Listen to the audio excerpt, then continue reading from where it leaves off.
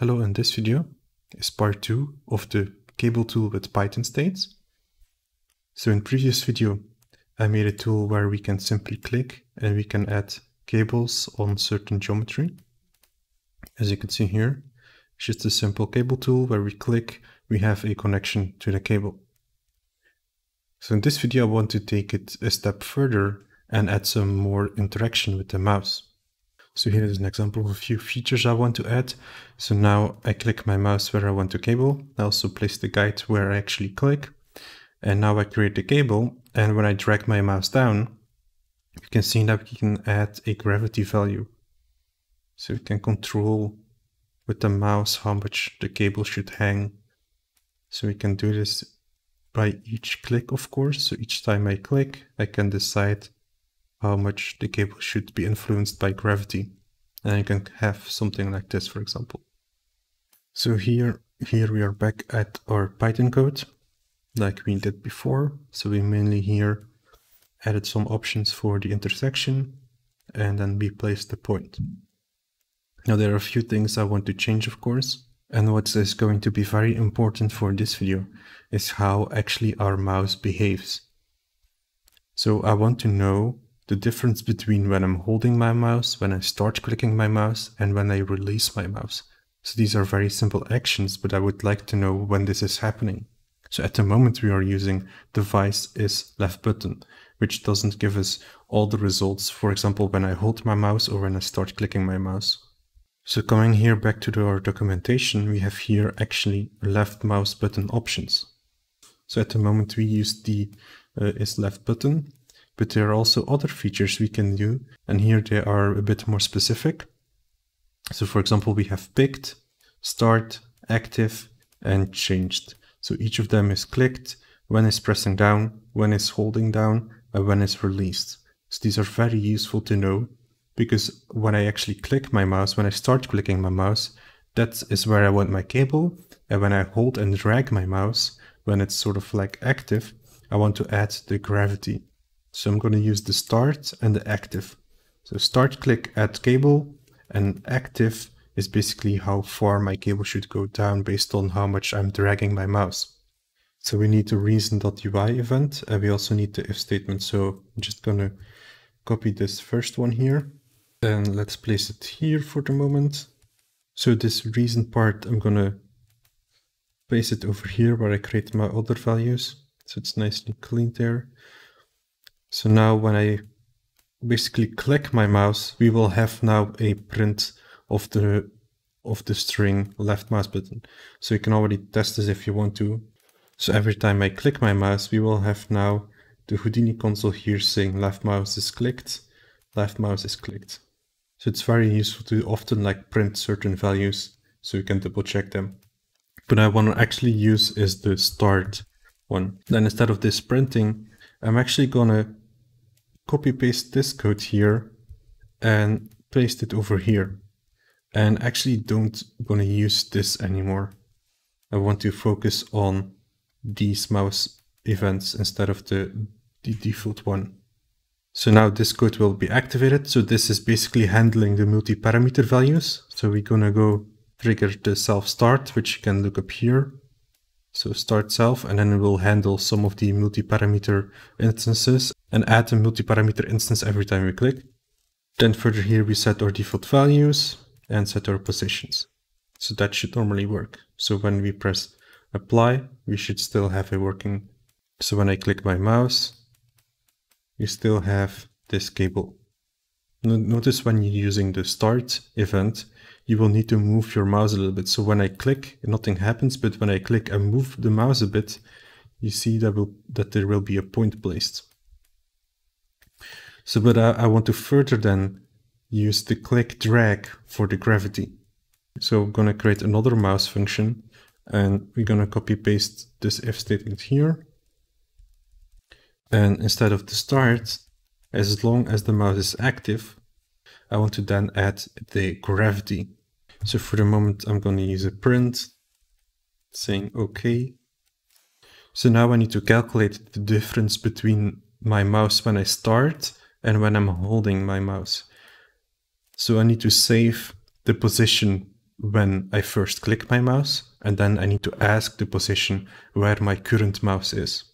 So here, going quickly to the documentation, if I scroll up here, we can actually already have here reading the UI input devices. We can simply print here our mouse here, so the X position, the Y position. We can also do other things like when we press Shift, Control or Alt. This can also be very interesting if you want to add more functionality. You can also include the Shift key or the Control key to add multiple choices when you click with your mouse, for example. So in this case, I want to use the screen position, and based on the screen position, I want to calculate the gravity scale.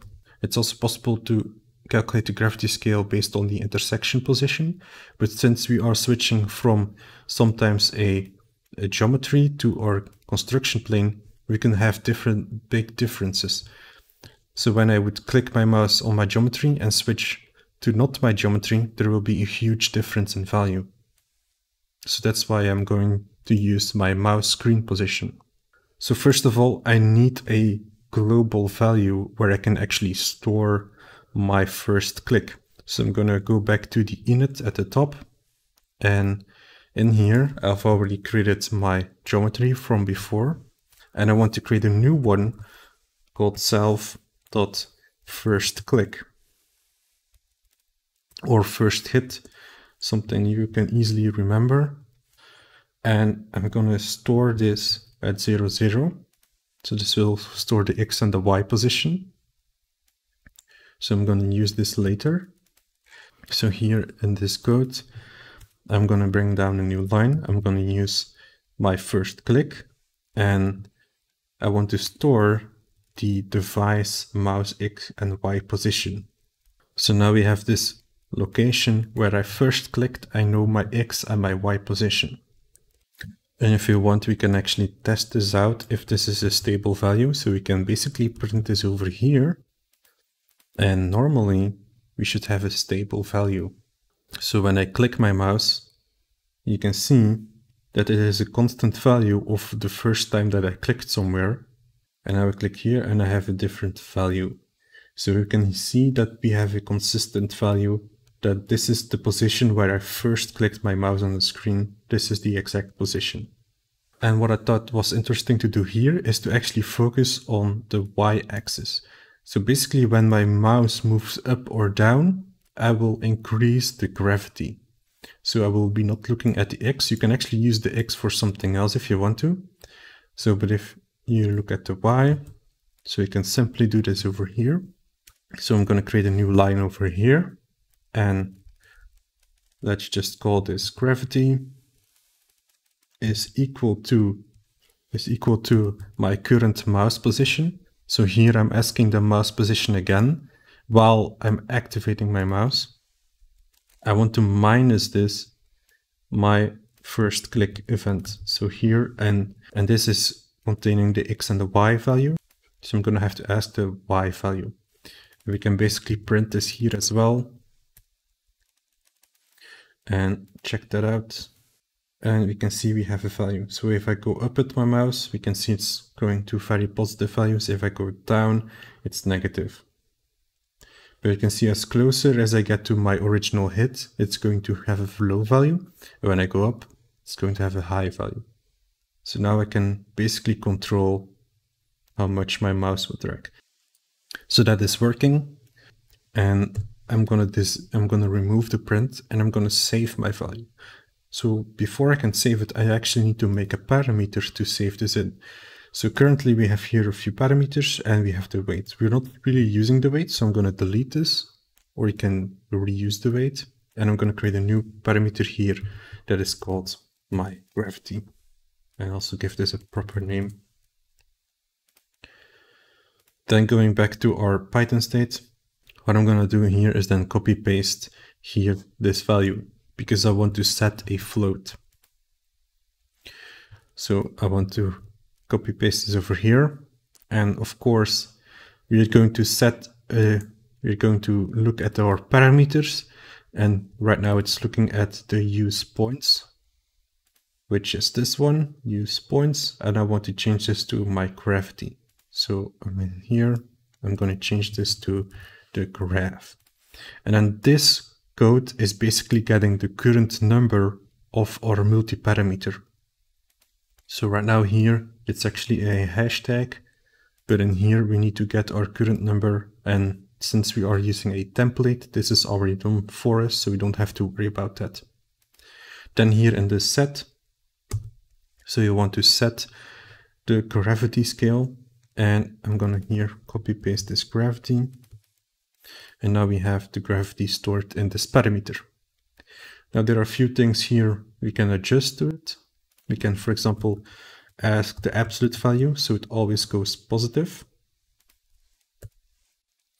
And if you want to, we can, for example, divide this by 10, so we get much smaller values. So, and as you can see here, over here, my parameters, you will see that we have now a change in this parameter. So this parameter is now controlled by my mouse as well.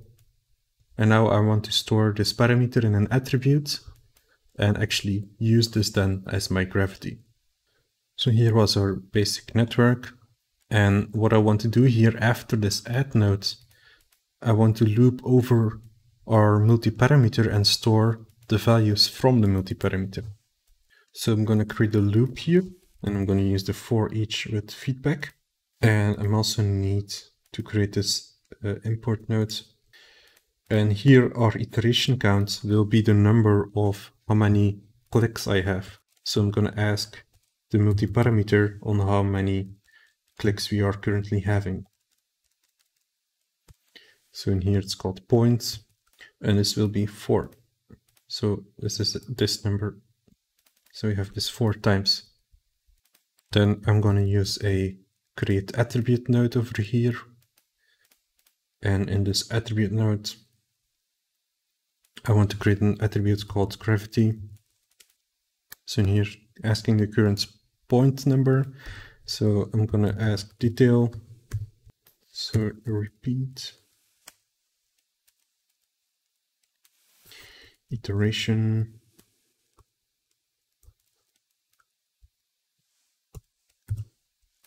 So now in here, I want to store the current gravity value.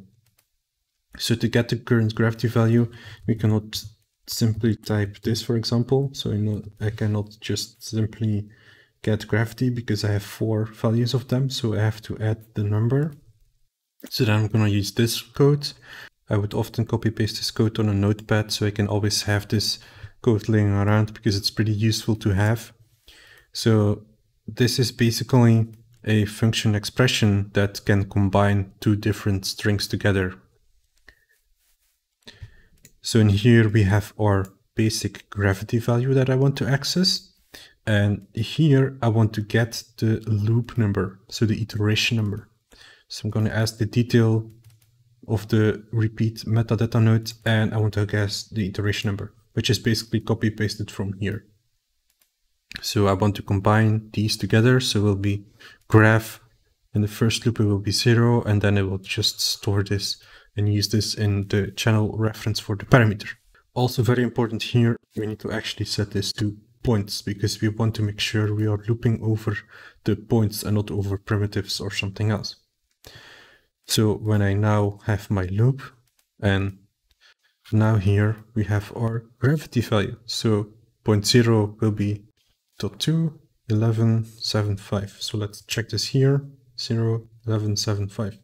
So that seems pretty accurate to me.